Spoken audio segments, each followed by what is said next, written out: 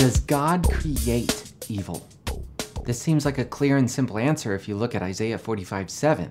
In the KJV, it says, I form the light and create darkness. I make peace and create evil. I, the Lord, do all these things. I'm going to share how to understand Isaiah 45:7, but first, let me just point out it's interesting for me to see a critic of the Bible use this verse as if to conclude, therefore God is not good and I don't like him. And the fact is, there are dozens of verses that tell us plainly that God is good. And yet this one verse is sometimes used as if none of those other verses exist. If the Bible is true, then yeah, Isaiah 45:7 is true. But so is 1 Chronicles 16:34, Psalm 25:8, Mark 10:18, and on we could go. If the Bible is true, then God is good because the Bible says God is good, and it never says God is not good. All those other passages that seem to imply God is not good, like Isaiah 45:7, must somehow fit into the goodness of God if the Bible is true. If it's true, then a closer investigation will reveal that to be the case.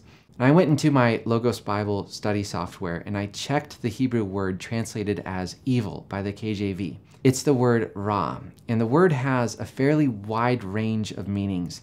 This means that there are options for how to translate that word, and the context is going to help you determine the best translation. I would argue that evil is not your best translation in Isaiah 45:7. The ESV translation, for instance, says that God creates calamity. The NIV says that God creates disaster. The NLT says that God creates bad times. Notice that these alternative translations are not moral or ethical words like the word evil. If a tree falls on a busy road, that's bad, but it's not evil. It's hard to imagine that when Isaiah used the word ra in this instance, he wanted to tell his audience that God is an evildoer. And so I think that these other translations are onto something.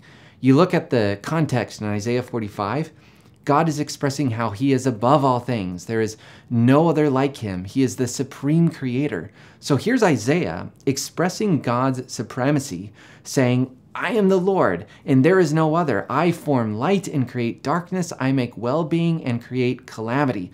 God is not talking about his moral goodness here. He is pairing together opposites, light and darkness, peace and disaster, to show his supreme power to create and oversee all things. We should look elsewhere to learn about God's moral goodness. This does, of course, leave us wondering, why would a good God allow or even create calamity or disaster, like destroying the cities of Sodom and Gomorrah or the plagues of Egypt? I mean, these have to do with judgment. And I have a different video where I show that a good God has good reasons for this. So check that out. I'll leave that in the description for you. Thanks for watching, and I'll see you in the next video.